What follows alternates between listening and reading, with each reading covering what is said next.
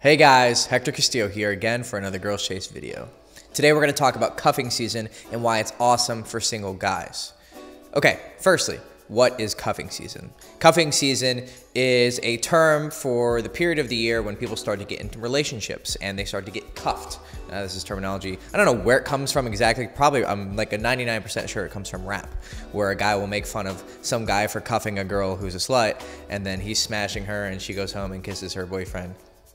And, you know, he calls him the police and all that shit. Go listen to K-Camp. I'll link a video in the description so you can fully understand what cuffing is. Okay, so it's a period where men and women usually get into relationships. Now, when does cuffing season actually occur? I'd say between August 15th-ish, right halfway through August, when autumn really starts to hit, and then middle of February, maybe going into March. Now, this period is important because of the weather, and because of the social functions that happen during those times. Firstly, the weather, it gets cold, right? So if we go back to primal days, we're not gonna go out be hunting. We need to kind of stay in our cave and hoard our food and then be with whoever is with us. Oh, it's my girl that I found, you know, climbing through trees the other day in the jungle. Okay, now she's my girl for the winter and we're gonna buckle down and make some babies. That's why cuffing season happens, because the human survival instinct kicks in and we're gonna hibernate like bears. Then there's a social function of cuffing season, or a social element to it, and that is holidays. Christmas, Thanksgiving, I guess Halloween starts like, oh crap, it's holiday season. Thanksgiving's gonna come, I'm gonna have to bring someone to my parents' house or my grandparents' house, and you know, I haven't brought anyone in 2 years, and if you're a girl, you know, all my parents are asking me when I'm gonna find a good husband and have children. If you're a guy, it's your dad's like, you know, when are you gonna produce me some grandchildren? Or, you know, can't you find a girl? Don't you have any skills with women? No, Dad, I am not really good with girls, but that's why I listen to Girls Chase every week and learn how to pick up chicks. So cuffing season, even though there's a lot of pressure for you to be in a relationship at this point, I want to tell you that whether you want a relationship or you just want to get laid a lot, cuffing season is great for you.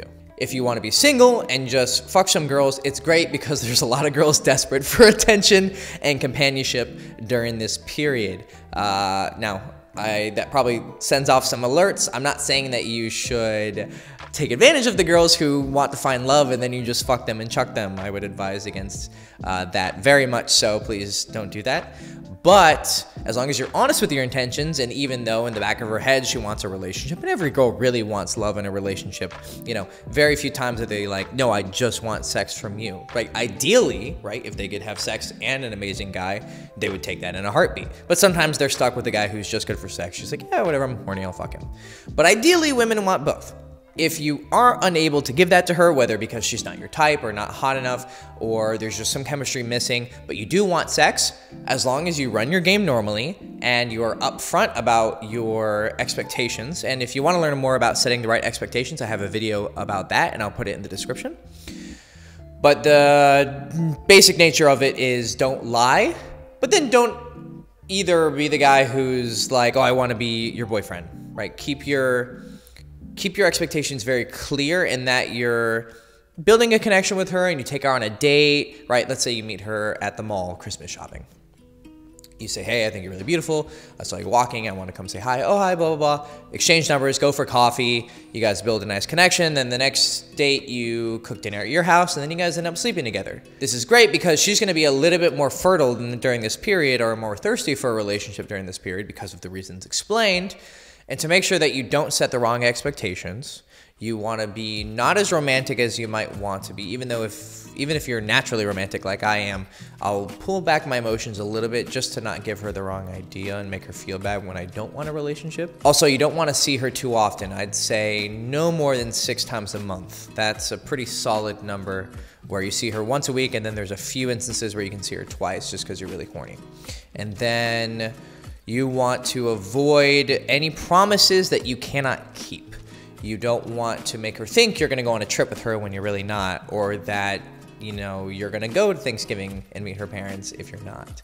Don't commit to anything that you're not willing to actually commit to. And as long as you do that, you don't set the wrong expectations, and boom, you're taking advantage of cuffing season, where girls are really looking for companionship, or they're really just looking for sex, but you're not taking advantage of them in a bad way, just using the advantage of the season to your benefit, and then you're not hurting anyone. So I want to make that very clear. Now, if you do want a relationship, scrap all of that. Of course, don't fuck with her and then be like, hey, I want you to be my girlfriend. Don't be that extreme.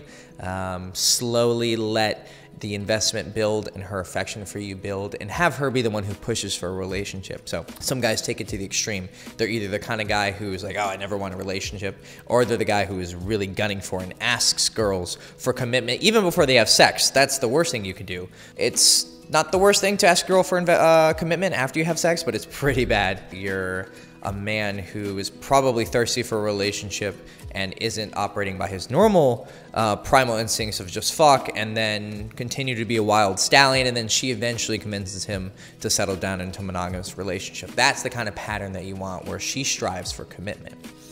And to be in accordance with that natural path, you want to, again, sleep with her as soon as possible, and then continue to sleep with her, and if she brings up family functions, then say sure, why not? Don't be overly excited to do it, but don't reject it either, because then she's gonna think, oh, he's really not serious about me, and then find another guy who is, when deep down you actually did want to date her. Don't make that mistake either. So don't push for a commitment, but do allow her to invite you to things and to get a little bit more serious, and then to say, okay, that's fine, we can go to that next level. Slowly. All right, now we know that guys who are looking for sex and fun, or guys who are looking for relationships, can both benefit from cuffing season. So we have a few more months left of cuffing season, and if you're looking for fun or looking for love, watch this video again and go out and find some girls. I'm Hector Castillo, girlchase.com. Please like and subscribe and ring the bell for notifications. Follow me on social media, and I'm trying to think of a comment to ask you to do, but I can't think of anything. So we're gonna make this again because David's gonna get mad. Wow.